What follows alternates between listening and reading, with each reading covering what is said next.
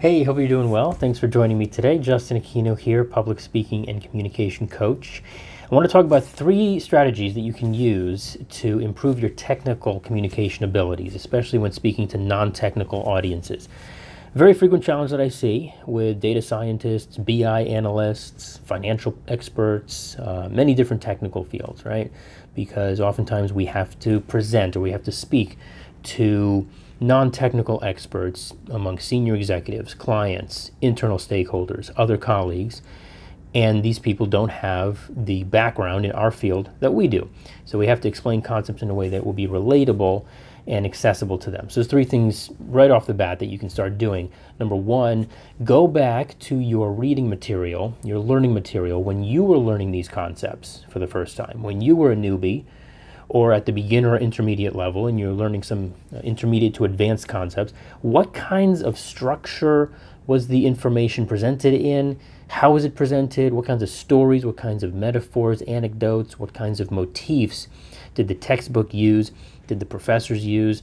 Did the online courses use, or video courses, when they were explaining these concepts, okay? It gives you a very good framework. You know, once you get 5-10 years into a field, it's easy to forget all that stuff because you've built on your expertise and your information so much, and there's been new developments and whatnot. But it's good to go back just to get a framework and a sense for the pedagogy, for how the education happened, how the information was delivered. Also, it's great for your empathy. It's great for humility, because you remind yourself, hey, you know what? Once upon a time, I didn't know what any of this stuff was. I didn't know what discounted cash flow was. I didn't know anything about probability or statistics or machine learning. I didn't know how to write one line of code. So it puts you more into that humble, empathetic mode so you can remind yourself and put yourself in the shoes of your target audience. So that's really good, just to get a framework and establish a basic template. Number 2, second strategy you can use. Run your presentation in front of non-technical audiences. See what their reaction is. Specifically, there's 3 types of audiences right away that you can think of. One is your colleagues in other functional areas of the business. People, again, that have no context and no background in your particular field. See if they can understand it. See if they can resonate with it and if it makes sense to them. That's one group. Another group is children. You might laugh, but actually practicing your messaging and your delivery in front of children is very, very informative, because children will be totally honest, brutally honest, in fact.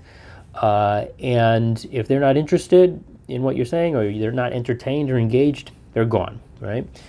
And also you have to simplify things and make it very accessible and relatable to them, because they have not even 0 knowledge, they have less than 0 knowledge on your particular field. And then the third is non-native speakers of English.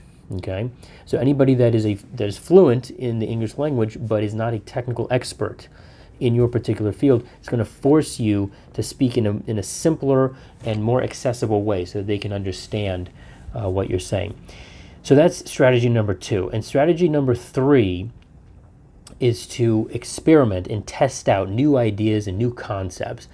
Continuous improvement is what I like to call this, okay? Continuous improvement, continuous development. Obviously, if you're in a very hot field, whether it's 5G, whether it's machine learning, whether it's Internet of Things, whatever, there's always new developments coming on board. So you got to keep your messaging and your communication style fresh. You never want to get stagnant.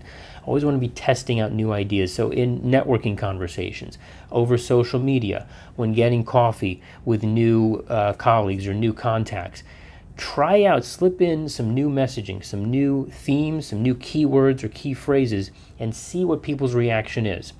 Okay, it's very low stakes, right? So it's not an actual big presentation where you have to perform, but you can just try things out and experiment and see what people's reaction is. It's going to be very, very informative for you to continuously improve your storytelling and communication abilities over time. Okay, so 3 major strategies. Number 1, go back to your learning materials, put yourself back in those shoes as a student. See how the presentation and the material was structured and delivered. Number 2, practice your material in front of non-technical audiences. See if they can understand it. You know, ultimately, you're here for the audience. They have to be able to understand what you're saying. And then number 3 is continuously test and experiment with new ideas, new messaging, new stories, new anecdotes, and see what people's reaction is over time as you continuously improve. So 3 major strategies to improve your technical communication abilities. Thanks a lot for watching, and I'll see you next time.